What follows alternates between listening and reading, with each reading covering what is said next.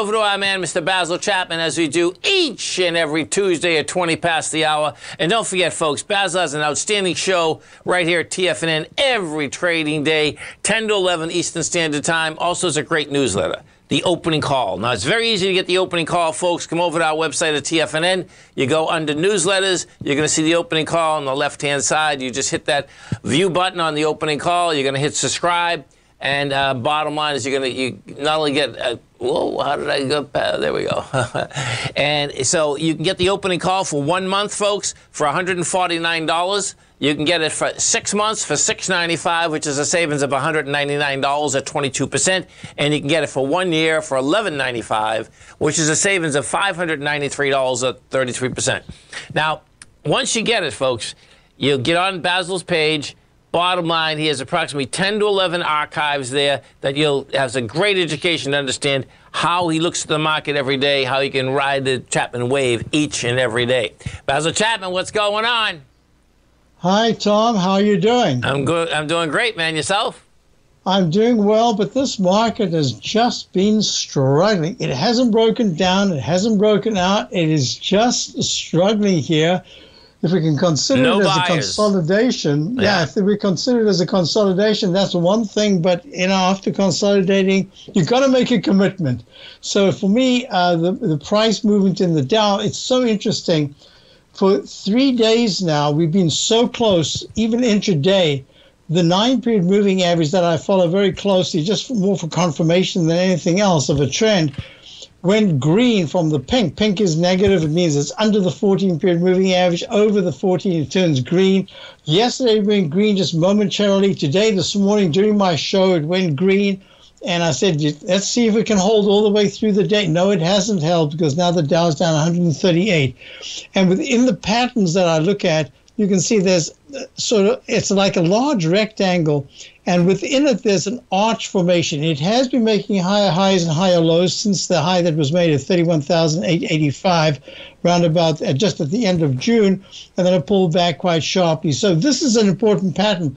And what's very interesting is that even intraday, I like to look at arches and cups because that's what the market is made up of all the time. But even intraday, we're looking at, this is the 10-minute E-mini, and it went from a high around about 3 o'clock this morning Eastern time at about 38, somewhere around 38.60. And then it came down, made a low at about 4 o'clock this morning. And then almost in the equal amount in a cup formation, it went back to the high and it broke out of it just briefly in the 10-minute bar. And that was the high of the day, 38.76. And then it pulled back. And look, the reason why I brought this up is I don't want to see the low that was made just the other day and the Dow taken out, because you can see in this arch formation, we had almost within 3 bars, a 10-minute bar from 3 o'clock this morning till 3 o'clock this afternoon. We went all the way to the top, and the same number of bars, we came down and we just touched that left side low. So you can see within the rectangle, there's this arch formation. So that's what I don't want to see in the Dow. Let me go back to the Dow right there. And that's this inside part. I don't want to see it arch over and come back. So at this particular point, I've said that 30,900, perhaps 800, that's really a serious cushion as far as I'm concerned in the short term.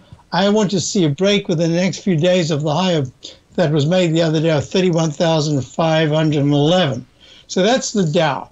But what's really interesting is that you've got all these different patterns. I mentioned the other day when you interviewed me that we had a stock called Sun Opta Inc. I like for my subscribers to have all different prices for entry levels of positions that we take. In this case, it was an entry level at about 8.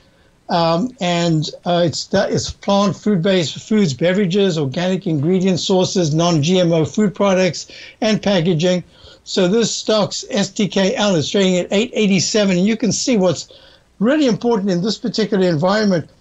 I look at what stocks are holding well when the market pulls back. So far, this has done this cup formation. You can see on the daily chart. It's gone to a leg E and then a little doji peak E, which meant that I had to be a little careful. We've taken some profits, nice percentage gains on this.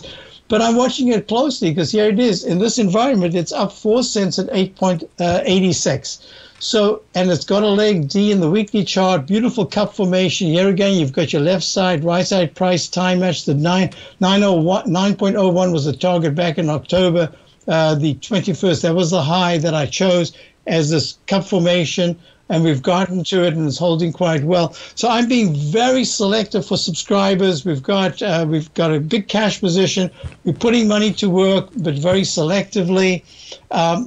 We're still long that dollar. We did take something off yesterday from the UUP, which is the dollar bull fund that we've been in since 2018, since April. At 108.56, the dollar high today is in a leg E. It's done this one-to-one expansion to the upside. But the MACD is still strong in the stochastics at 89% in the daily chart. The weekly chart is still 88% in the stochastic. MACD is strong. And the monthly chart is still expanding in the 9-period moving, the differential in the MACD is still expanding, and it's flat in the stochastic at 88%. I love flat. Flat in the 88 to 90% area is really good. So I'm watching the dollar closely, because this is normally I'd be saying, hey, this is probably an area that it should be topping. But so far, the technicals are still very strong, and that would be a clue to some change in the market. But if this is still holding well, I don't know if that's going to be it. So I'm watching it closely, and trying to put cash to work, but being very, very selective. You know, what's interesting, Basil, is that, you know, the equity you brought up, that SunOpta. Yes. Yes. It's pretty cool, folks, okay? So picture, of course, Basil is from Newton. I'm from South Boston. We Kendall Square. That's where all the biotech started. That's why there's so many other biotechs that are there. And I was just looking at the company you're talking about, right? And it's pretty cool. That's in Minneapolis. And what all our foodstuffs, folks, come from the Midwest. Correct. You got General Mills is in Minneapolis, too. And then you got Kellogg in Battle Creek, Michigan, right? You know, so I was looking at that. So it's pretty cool. You can see that wherever, you know, you have that type of brains, then they start these other companies, too. It's pretty cool, man. And in a way, I wouldn't be, just like the oil companies at some point are going to take over more and more of the battery, the EV market. I'm sure they're going to have no choice but to do something there. So this is kind of a niche. It's really a very important, you brought out a very important point, because this is an important niche in the food market, for many reasons.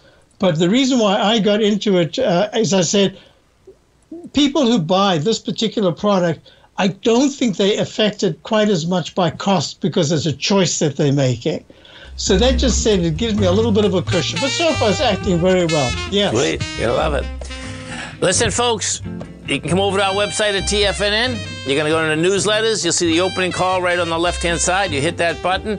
Subscribe. It comes with a 30-day money-back guarantee, folks, so it's a great deal. And, of course, we get a great trade in markets. Basil, you have a great one, safe one. We look forward to the show tomorrow.